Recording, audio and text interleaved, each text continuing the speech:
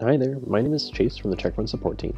Today we're going to take a look at setting up unique booking form policies based on the items that the customer is booking. So this will be helpful in cases where you have maybe accommodations and rentals and you need different policies for both, or different activities that have different policies.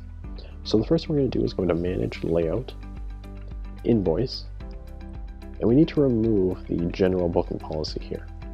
You may want to use your existing policy as the basis for your other policies, so instead of deleting this, we can copy it. And you'll want to copy the HTML because we will be using HTML fields later. And we'll also uncheck the require this policy to be accepted option, and we'll save.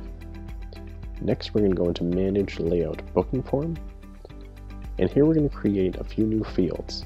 Each new field is going to be a different booking policy, and we're going to use the paragraph HTML field type. So the value here is where you'll enter in your booking policy. You can see I've just copy and pasted the HTML of the old policy in here. If you are just using plain text, it'll be important that you do mark up your plain text with HTML afterwards. So once you have your policy, we're going to go to the Advanced tab, and we're going to enable the Item Specific option.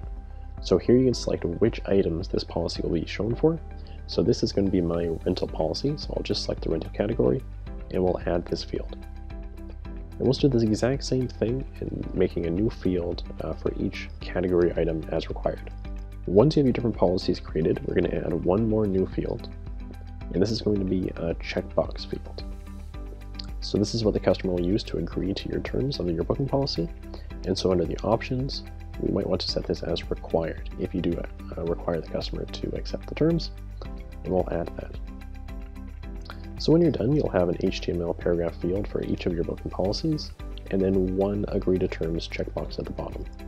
Now you can see if I make a booking for a rental item, the booking policy shown will just be our rentals booking policy, and we'll still have to agree to terms to finish the booking.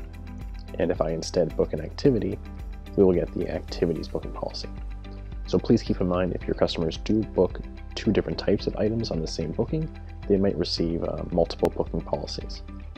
I hope you found this video helpful. If you have any questions, please email us at support@checkfront.com.